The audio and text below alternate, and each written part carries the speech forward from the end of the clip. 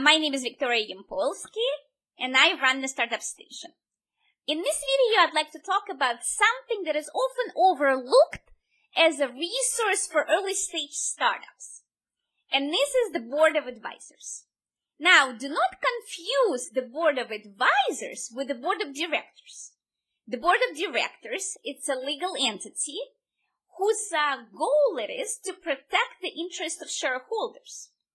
You often have representatives on the Board of Directors that represent your largest investors.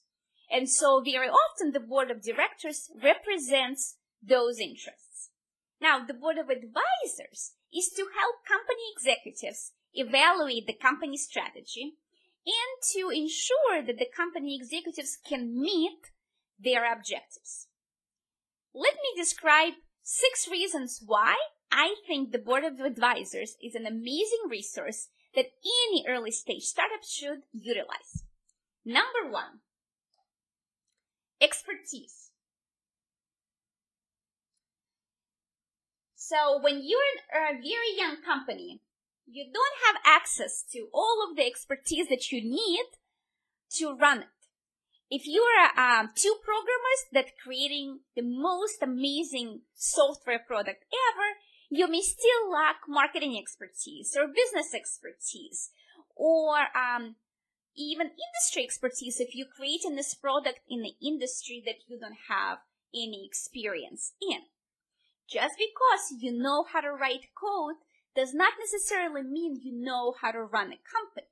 Similarly, if you're a person that has industry expertise but needs to create a technology solution for it, you may still need help in that area because even to hire the right service provider requires a certain knowledge and an ability to evaluate whether a given service provider is a good fit for your company. So expertise is something that can be very easily provided by the Board of Advisors because you can bring advisors on board with the exact expertise that your company is lacking. Okay, and so it can be one advisor per one area of expertise, or if you're lucky, one advisor can fill a couple of areas of expertise. Number 2, outside opinion. Now, when you are running your company, you are often located in a silo. You don't really have access to a lot of outside opinion and feedback. Maybe you're at a point where you're already asking customers about what they think about your product, maybe not. Having a Board of Advisors gives you that outside opinion. The Board of Advisors is an unbiased entity. They're not in business to please you, your co-founder, or investors.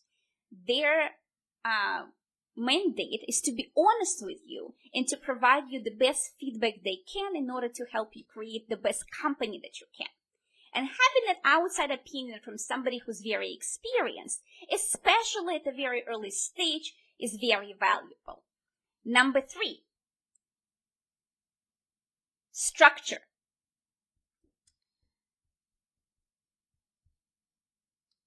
Before you have an office and a full-fledged team, it's very likely that you're working from home, maybe from a co-working space. You lack structure. You lack an ability to properly evaluate whether or not you're progressing fast or slow, etc. Having regular meetings with the Board of Advisors gives you that structure.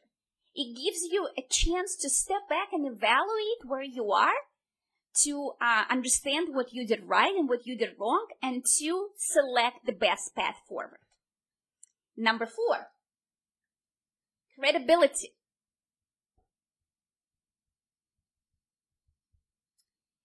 When you're a very young company, especially in the industry where you don't have any expertise in, it is important to gain as much credibility as possible so that when you're talking to your strategic partners or customers or investors, there is more clout around what you're doing.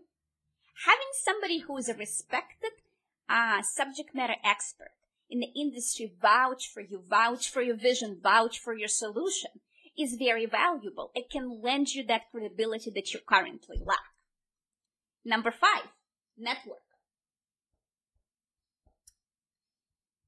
Now, the people that you're going to be bringing on board as advisors are people who have been working for many years, and they already have very developed networks that can help you with multiple things to make your company happen, starting from hiring and going to strategic partnerships, securing your first customer agreements, and even bringing new investors on board. And finally, cost. Bringing an advisor on board is not expensive. According to the latest Y Combinator document, it only costs anywhere from 0.5% to 2% of your equity, vested over 2 years, to bring a very qualified, experienced person on board that can significantly help your company growth. Now, the percentage depends on how involved they're going to be and also what stage your company is in. Also, if you know some very influential people, they may agree to join your company out of the goodness of their heart. And then once you have money, you may choose to compensate them per hour. So, in summary, the Board of Advisors is an amazing resource that I highly recommend that you utilize and make your company successful. Thank you for listening. If you like this video, please comment below and share it with your friends and colleagues. And for more information, go to www.thestartupstation.com. Thank you and goodbye.